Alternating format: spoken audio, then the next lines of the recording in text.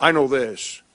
I'm the most animated coach that you've probably ever seen when my team's playing. I go watch my kids play. I don't say boo. I don't wave my arms. I don't try to coach my kids. With all due respect to most parents out there, I probably know more about basketball than most of them. Okay? But I sit in the stands and I don't say a word. There's two guys refereeing a fourth grade game on a Sunday morning. What can they possibly be making? $20 a game? I used to do that. I used to make $12 for 10 and under, 15 for 15 and under, and 17 or 18 bucks for high school age kids. Okay?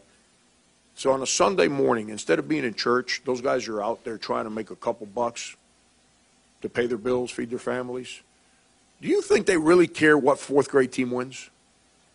Do you really think that they sat at home and said, I can't wait to officiate that game tomorrow because that one team, I can't wait to get that 10-year-old kid and embarrass them in front of people? Do you really think that's what they're doing? I don't try to tell my kid how they should play. You know what I tell my two boys when they come ask me, Dad, why are you asking me, man? I didn't run your practice. Go talk to your coach. But don't talk about your coach in front of me, man. Because if you are, then you're not playing basketball. You don't understand why you didn't play better? Go talk to your coach. I'm not your coach. I'm your dad. Somebody disrespects you, then I'm here. If you fail, good. Deal with it. I'm going to help you get up. But don't come talk to me about coaching. I do this for a living, man. I'm not going to criticize a guy that's trying to help you. And then the other part. So that's the officials. Do you think those coaches coaching fourth grade kids are making any money?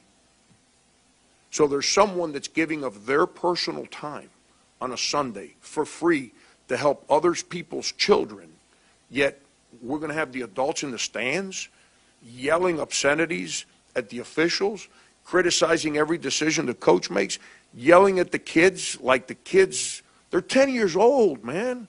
Like if there were LeBron James and Dwayne Wade playing in the NBA Finals, like